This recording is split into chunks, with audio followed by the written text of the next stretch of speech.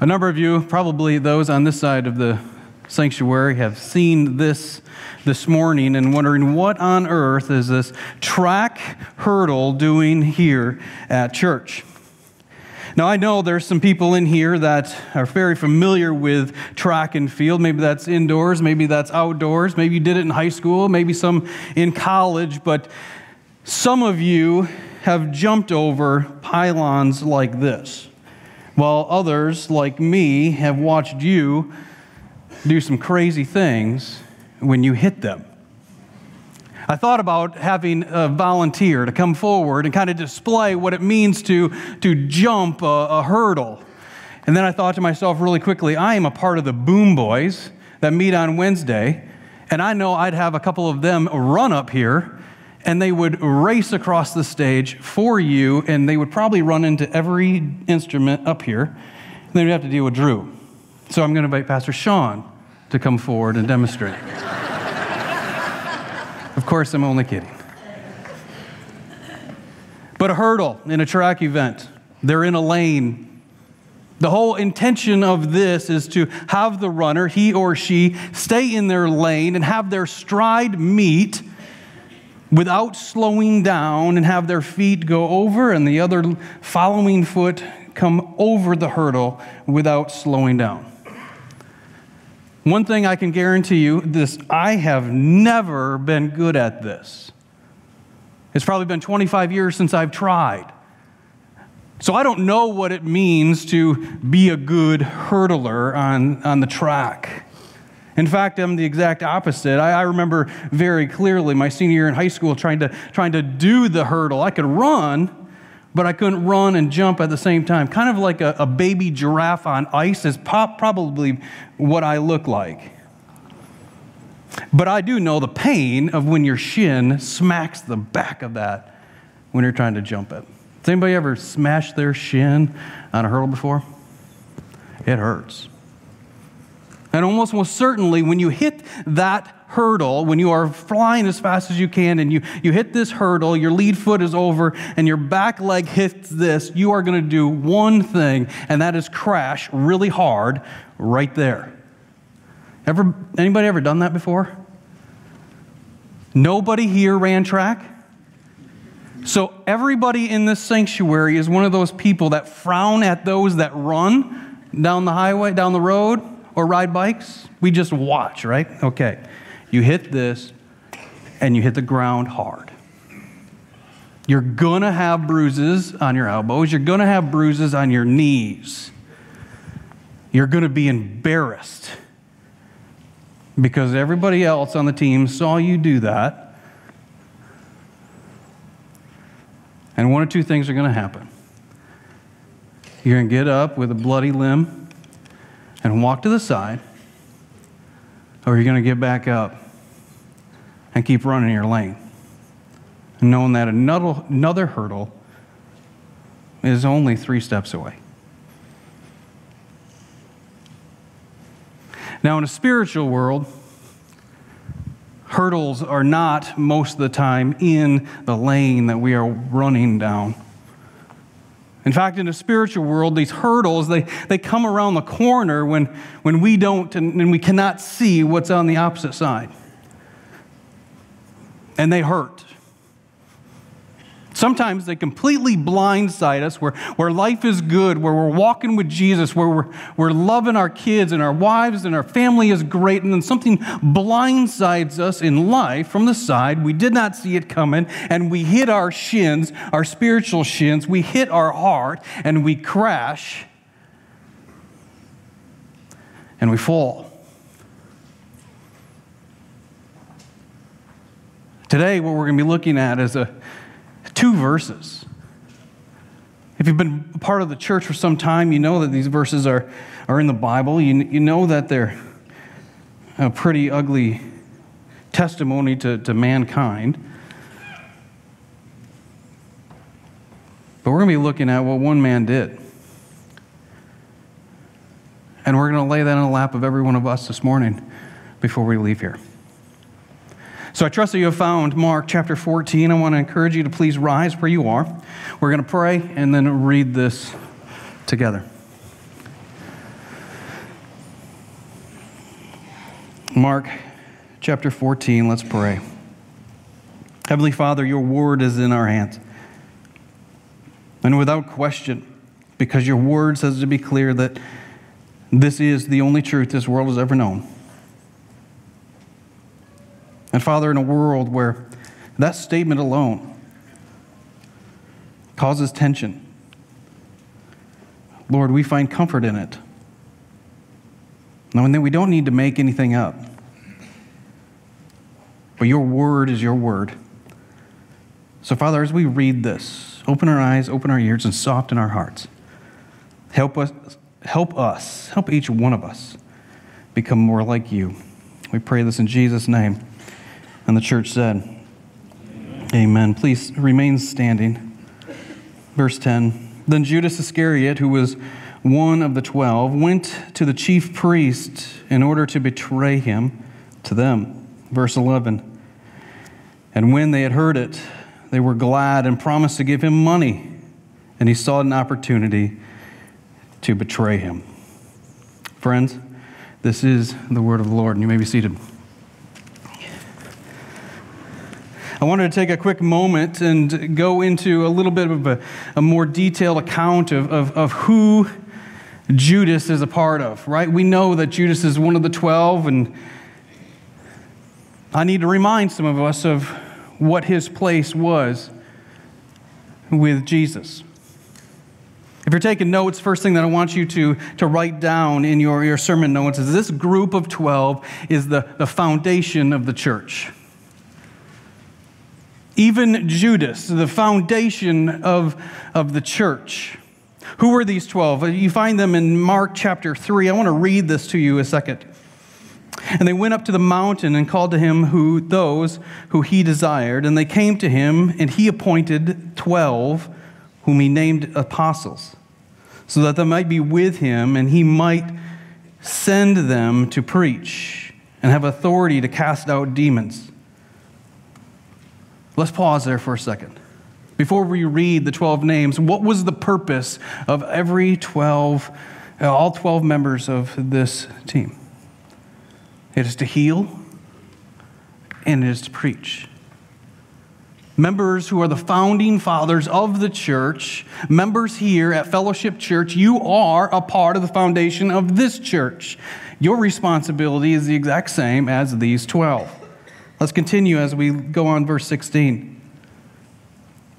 He appointed the 12, Simon, who he gave the name Peter, James, the son of Zebedee, and John, the brother of James, the sons of thunder, Andrew, Philip, Bartholomew, Matthew, Thomas, James, Thaddeus, Simon the Zealot, and of course, rounding out the 12, as always, Judas Iscariot, who would betray him. These were the 12 men that Jesus appointed to be his disciples. And I want to look at 3 of these individuals, okay? We want to look at Peter, okay? If you know your Old Testament, you know that he is referenced as the rock. He's a strong man. He is a passionate man. He is consistently putting his foot in his mouth throughout all of the epistles and most of the New Testament. But let's look at the term sons of thunder for a second. James and John. James and John, they're brothers. If we know our New Testament, we know that John happens to be the disciple that Jesus loved. In fact, he was his closest friend. And he would draw testimony to that throughout the last year of his ministry. But has the same characteristic as Peter and the same characteristic as his brother James. What is that? If you have a study Bible, I want to encourage you to pick one up. There's several different flavors of it, but what we use here is a John MacArthur ESV study Bible. If you have one in your lap, I want to encourage you to read this with me. They were named the sons of thunder for this reason and this reason only, because of their intense, outspoken personalities. Okay, we all know people with intense, outspoken personalities, do we not? Some of us live with them. Some of us sleep with them. Some of us are being raised by those individuals with intense personalities. But as we're looking at this text and looking at it through a couple of different lenses, I want to pause and just invite a question into this conversation. Because for most of us, we can read this story about Judas and we can say, nah, there's no way I would ever do something as low as that man did.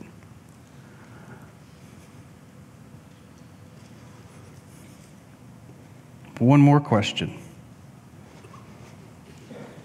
I wonder what the decision of Judas did to those who are watching from the outside. Perhaps those that were following on the mountain, those that were standing around when Jesus is selecting these 12, and maybe individuals were this close to saying, yes, for the very first time, that I do believe that he is indeed the Son of God. And then find out about one of the 12 stepping back and saying, no, blood money is way more important to me.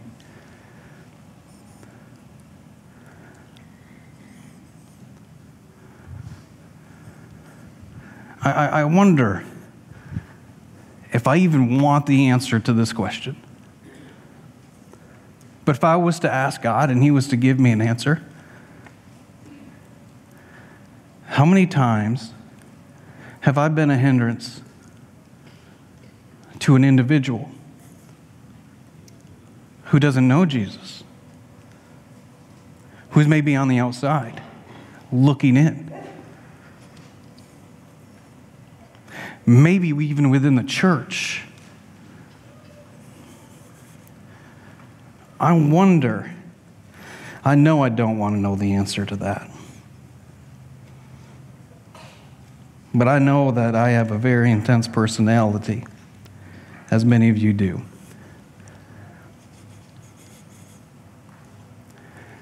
I wonder how I would respond if I was James, if I was Peter, if I was John, when one of the guys that were on my team, who I've been living with for the last 3+ years, has came out and said he is no longer, not longer, he has never been aligned with Jesus because Jesus is Messiah. You see, when you have an intense personality like James and John and many of you, when we come across a hurdle like that, what are we going to do? It is so easy for us to look at that individual and write them off. And if we're going to be so bold, maybe even say, go get me the rope. I'll finish this off myself. Because we're hurt. It's not a shin or an elbow hurt. It's our hearts are hurt. Our hearts are broken because of somebody's decision to walk away from the faith of Jesus Christ. We're hurt. And I want to speak directly into those individuals that have an intense personality this morning. It is never your job. It is never my job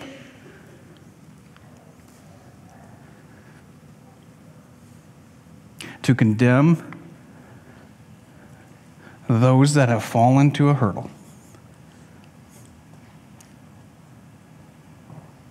It's never your job, dads, to condemn your sons for doing something so brain dead that you've told them 500 times not to do, but they did it anyway. It is completely your job, daughters and sons of thunder, and you know who you are. It's to be the disciple that God has called you to be, to heal them and to speak truth into them and help them up. That's the foundation of the church. And friends, so many of us here today, our lives would be so much stronger. Our relationships would be so much deeper and richer if we would forgive the people that have hurt us in our hearts. So the question I don't want the answer to for myself, I'm going to present to you this morning. Do you want to know how you were a hindrance or a hurdle to someone else knowing who Jesus Christ is?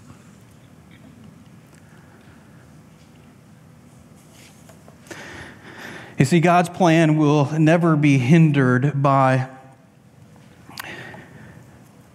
man's will or intention. I don't want to beat Judas up at all, because he was a part of God's number one plan. He was a part of God's plan of salvation. If you want to pull out your study Bible again, if you don't have one, can you please just read at this verse that I want to share with you? It's coming from 14:10. For it is clear that Judas never had any spiritual interest in Jesus. He was attracted to him because he expected Jesus to become a powerful religious and political leader. He saw great potential for power and wealth and prestige through his association with Jesus. That is why, for 3 years, Judas walked alongside in the shadows, in the dust of Jesus. So what Judas wanted, he never obtained. What Judas was not aware of never was able to happen. Judas did not believe him as a Messiah. I want to look at that for a moment. Because the older I get, the more I have to evaluate my own self over and over and again. Where in the world is my heart? Especially as I lead 3 young hearts into a generation that's likely farther away from Jesus than it is today. What are my desires in this world? If we were to unpack power, prestige, and wealth, we could translate it to this. We want comfy, we want cozy, we want clean, and we want AC, even if it's a degree hotter than we prefer it to be. We help out. We pray, yes. But we want our lives to be what we want our lives to be. We want to be comfortable. I think Judas' example of that is inseparable from the hearts and the desires of most people in the Western world. And even in the church and even behind the pulpit sometimes. I wonder if that is a hurdle that maybe I need help overcoming. Maybe you need help overcoming. The hurdle of prestige and power, of money, of comfort. See, it's safe there. It's safe when we build our little sanctuaries. It's safe when we can isolate ourselves from the uglinesses of the world. But I wonder, I think it's clear in the text. Now that's exactly what Judas wanted. He wanted to be only with the people that he thought made all the decisions. I was thinking to myself today, as like this week, behind the pulpit, like I could probably list 100 different occupations that I would rather do than be a preacher.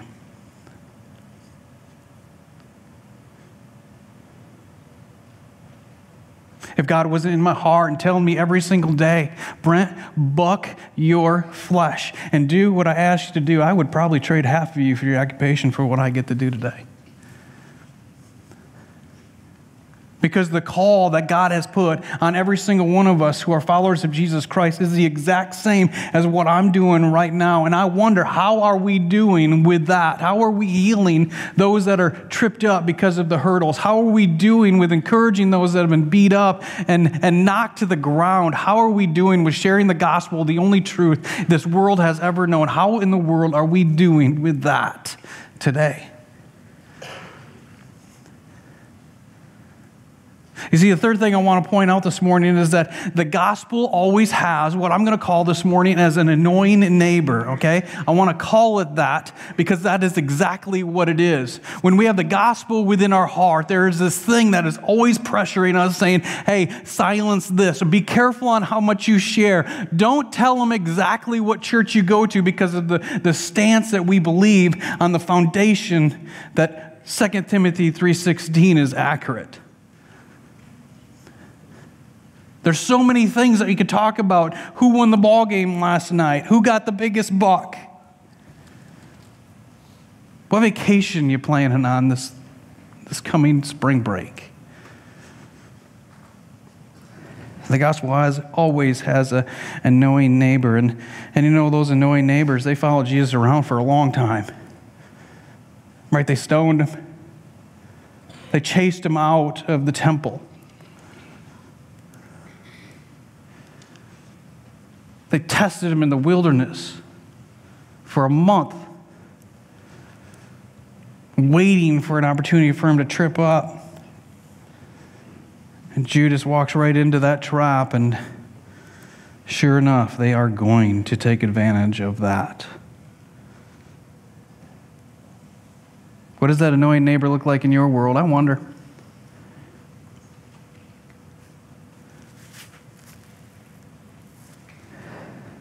I want to land on this, guys. What does it cost to follow Jesus? Let's look at it through the lens of Judas, for example. Okay, he was banking, he was investing in his future, walking through Jesus, no question about it. He wanted everything that money and power and wealth could offer. That's what he was living for. He was packing that 401k. Maxing out his Roth, investing in what Jesus could probably get him. In the world we live in today, there's no money in following Jesus.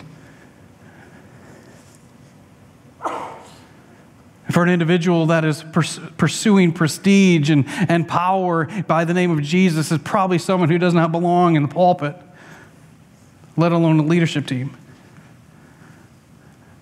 But the question still remains, what does it cost us to follow Jesus?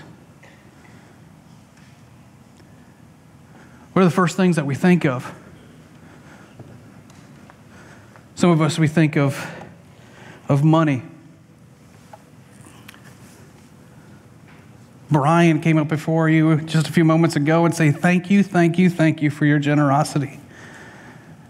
Those on the outside of the faith would say that, oh, you got to pay to be a follower of Jesus Christ. And absolutely not. That's not the case. That is not why you gave, whether you gave a penny or whether you gave $5,000 towards that band. That is not why you did that, and you know that. But the outside world might look at it differently.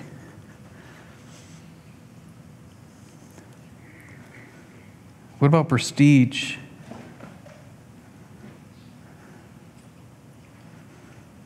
Do you want to be recognized within a faith community? Do you want more business for yourself? Rubbing shoulders with people that might need your services? Time is a big one. We all have the same amount of it.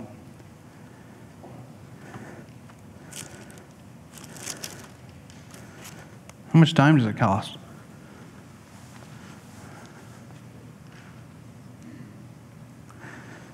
Being one of your pastors, I know one thing is for sure is I don't have time in my life not to serve. Because I know what he's done for me. And I've been able to do life with a number of you over the last 4.5 years, and I know what He's done in your life too. And I don't know if you have enough time to say thank you enough for what He's done for your marriage, your family, your career, your faith.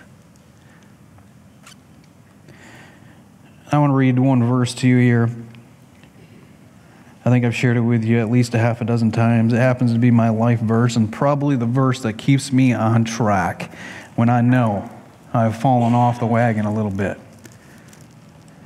Matthew 16:24-27. Jesus says this to His disciples, "If any of you wants to be my follower, you must turn from your selfish ways, take up your cross, and follow me. For if you try to hang on to your life, you will lose it. But if you give up your life for my sake, you will save it. And what do you benefit if you gain the whole world but lose your soul? Is anything worth more than your soul?" See, friends, these notes, that note from Jesus is a little too late for Judas. He is spending eternity completely apart from the Messiah. But friends, I want to encourage every single one of you today, whether you are in the faith today, take another step of faith. Maybe it's forgiving somebody. Maybe it's helping somebody up. Maybe for you, it is meeting with the elders. Or maybe not even waiting that long. Maybe after the service this morning. And so you want to commit your life to Jesus Christ. Because He has forgiven us. The moment we put our faith in Jesus Christ, the moment we do, we are His sons and His daughters. What an awesome, awesome promise. I want to leave you with this. I was reminded of it this past week. A simple prayer that was written, I don't know, probably 15 years ago, and it's taped to the inside cover of my Bible.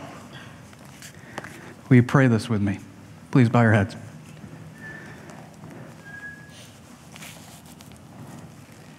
Jesus, give us a humble heart. Teach us to have a meek attitude and take from us our selfish pride. Fill our soul with an eternal gratitude and disrobe us from our self-importances. Strip our conceit and our arrogance. Remove the smudges on our face. Rip away any self-imposed relevance.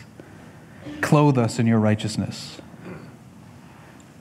Wrap us in your truth and in your love and cover us with your Holy Spirit. Bind us to you up above. Jesus, give us a holy humbleness. Dispose of any remaining selfish debris and take from us our self-centeredness. And let humility bend our prideful knee. Amen.